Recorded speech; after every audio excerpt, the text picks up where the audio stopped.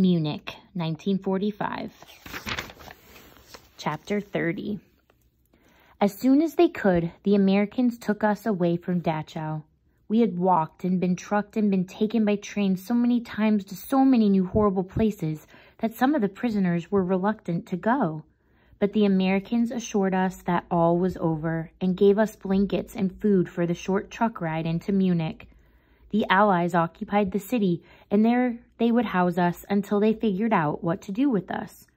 I was put in a building that had once, I was told, been a barracks for SS officers. An American soldier led me upstairs to a big room filled with bunk beds and told me which one was mine. "How many other people do I have to share it with?" I asked him. He looked surprised. "Nobody," he said. "It's yours." A bed all to myself. Then, wonder upon wonders. The soldier gave me a blanket, a pillow, and sheets for the bed. Sheets! My fellow prisoners and I looked around at one another like we were on some alien planet. I hadn't slept on a sheet, nor had a pillow or a blanket for 5 years, perhaps 6. With shaking hands, I began to make the bed. I didn't even know how, didn't remember the feeling of linens and soft things. The soldier helped me, and I climbed carefully into my new bed. A real mattress with springs. My body sunk into it, and my head fell into the pillow. What luxury! Beside my bed, there was a little table, and on the table, the Americans had given me more gifts. A washcloth, a cup, and a toothbrush. I picked up the toothbrush reverently and cried as I held it in my hands. I remembered that day, standing at the pump in the camp. Which camp had it been? When I wondered when I had ever been so fortunate as to have something so simple as a toothbrush. Piece by piece, bit by bit, the Americans were giving me my life back. That night in the dining hall, we sat in chairs. At a table. I hadn't seen a chair in 6 years, nor a table. The tables were long, with places set for 10 people at each. The American soldiers stationed with us came in and sat down with us. We were to eat the same food the soldiers ate. There were plates at the table and silverware. I picked up a fork and looked at it the way I had my toothbrush, like it was some artifact from another world. There were napkins, too. I watched the Americans tuck their napkins into their collars and did the same. And then they brought the food. Big platters of roast beef, mashed potatoes, gravy, and baskets of rolls. More bread than any of us had seen in years. The man across from me started to cry, and the American soldiers didn't know what to do. "Would you pass the salt?" I asked him. The man looked up at me through his tears, and he started to laugh. He was laughing and crying at the same time. "Pass the salt," he said. "Yes," he said, laughing. "Yes, let me pass you the salt." And so we began to pass the food around, this feast the Americans had laid out for us. They couldn't understand our tears, couldn't know how amazing such a simple meal was to us. Would they ever understand? Would anyone who hadn't survived what we had survived understand? We could tell them all about it, describe in every detail the horrors of the camps and the way we were treated. But no one who had not been there would ever truly understand. As the food filled my plate and the soldiers and former prisoners around me began to eat, I remembered that day in Krakow so long ago, the day the war had begun. I remembered the food on the table in my old apartment in Podgorze and all my family sitting around me. Mother and father, Uncle Moshi and Aunt Gisela, and my little cousin Zitka, Uncle Abraham and Aunt Fila, my cousins Sala, David, and their 2 boys. They were all dead and gone now. I thought too of my friend Fred and the boy who had been hanged for trying to escape, and the man who had fought back, and all the other people I had watched die. They filled my table and the tables all around me, taking the places of all the real people in the room. The dead would always be with me, I knew, even when I was surrounded by life again, even if the Americans gave me back all the objects I had lost. It would be the same for all the other prisoners, too, I knew. They smiled as they ate, but there was sadness in their eyes, sadness for the people we had lost and would never get back. But I was wrong about losing everyone. A few days later, I was out for a walk in my Munich neighborhood. I walked the streets whenever I could. I still wasn't used to the fact that I could walk as I pleased, that I wasn't gripped by thirst and hunger every second. I was thinking about what the rest of my life would hold when I saw a familiar face. She passed by on the other side of the street, and for a moment I thought I had to be mistaken. "Mrs. Immerglick?" I called. I dashed across the street to get a closer look. "Mrs. Immerglick?" The woman turned. It was Mrs. Immerglick, the mean old lady who'd lived across the hall from me in Krakow. She burst into tears when I told her who I was, and she hugged me so hard I couldn't breathe. "Oh, Yannick, it's so good to see you," she said at last. "The last time I saw you, you were just a boy. Now look at you. You're a grown man." I had grown, even in the camps. When I looked in the mirror these days, I didn't recognize the person staring back at me. "The last time I saw you," I told her, "you yelled at me for bouncing a ball in the hall." Yes, you and that ball." She gripped my shoulders tight, as though if she let go I would disappear. "Oh, my dear boy, how I wish we could go back there now. How I wish we could start again. I wouldn't have yelled at you, I promise." I laughed, a sound as strange to me as my own face. I hadn't laughed enough in the last 6 years to recognize the sound of it. "It's all right, Mrs. Immerglick. What about your boys, the rest of your family?" "Fred," she said. Her son's name was Fred, like my friend who had died. She had tears in her eyes. "Fred survived, like you. My Fred made it, but no one else." I nodded, reaching out to squeeze her arm. "Is Fred here in Munich?" I asked. "I'd love to see him." Yes, and you know about your cousin, Yuzek, of course." My heart gave a small leap.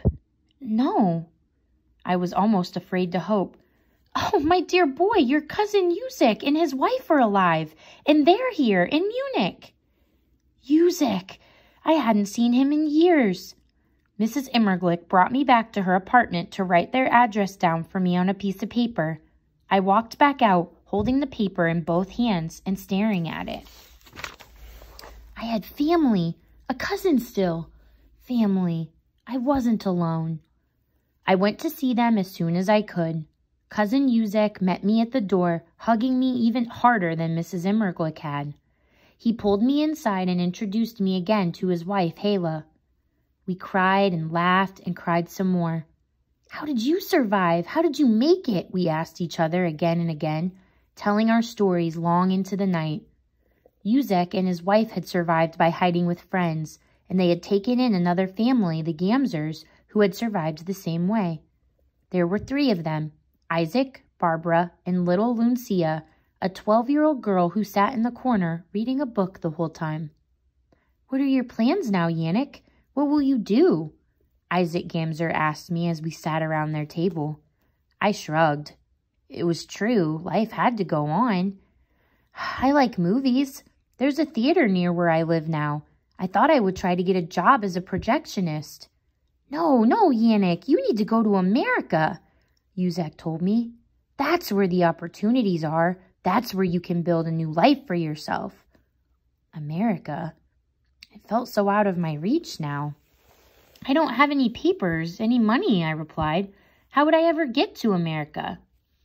"There's a special program," he told me, "for Jewish orphans of the war. They will help you get your visa and pay your way." I was instantly excited by the idea of going to America. I remembered the movies I'd watched as a boy in Krakow. Did everyone ride around on horses and wear cowboy hats?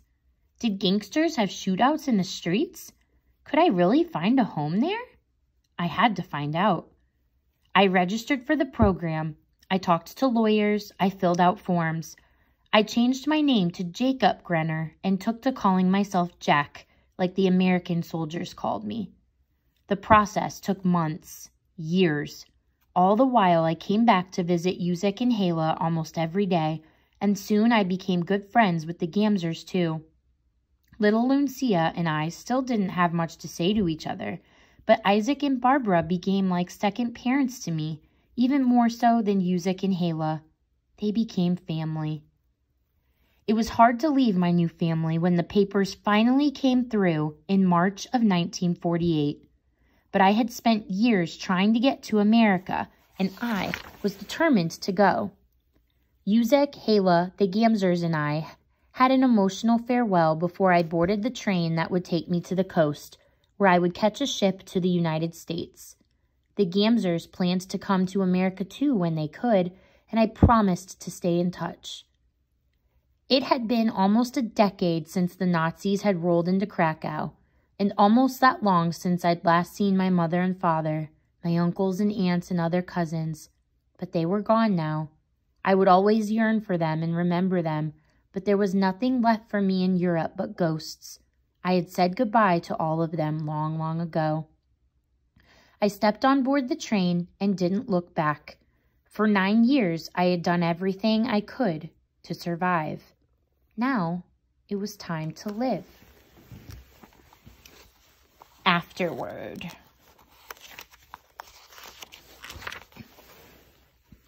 While the story of Jack Grenner is true and remarkable, this book is a work of fiction. Historical fiction.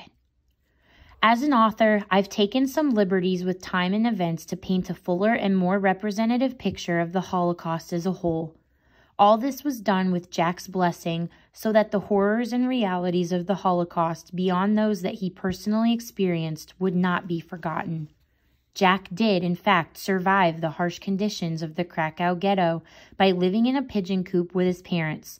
He baked bread under cover of night with his aunt and uncle, had his bar mitzvah in a basement, and watched his parents deported by the Nazis, never to see them alive again.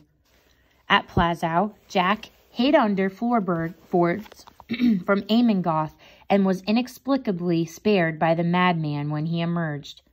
Even more incredibly, while Jack was at Plazow, he worked for a time at the very same enamelware factory where German businessman Oskar Schindler later saved hundreds of Jews from extermination.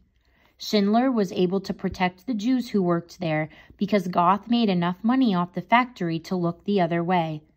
But Jack was transferred away from Plazow a mere 3 months before Schindler began protecting his workers from the Nazis.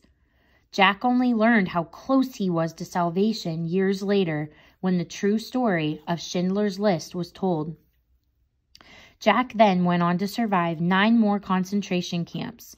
At Wieluszka, he toiled beside the famous salt statues that became a tourist attraction after the war.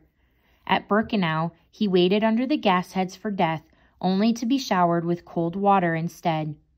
At Auschwitz, Jack came face to face with the infamous Nazi monster Josef Mengele and lived. Jack endured slavery and starvation, death marches and cattle cars, Allied bombings and Nazi beatings. Of the more than 1.5 million Jewish children living in Europe before the war, Jack was one of only 500,000 to survive. After the war, Jack immigrated to America and became an American citizen. Less than a year after he became a citizen, he was drafted into the U.S. Army and sent to Korea to fight in the Korean War. There, he survived again, this time with a gun in his hands and a pack on his back, all the while keeping up his promised correspondence with the Gamzer family, who had at last immigrated to America. When Jack's 2 years in the Army were up, he came to visit the Gamzers in New York City.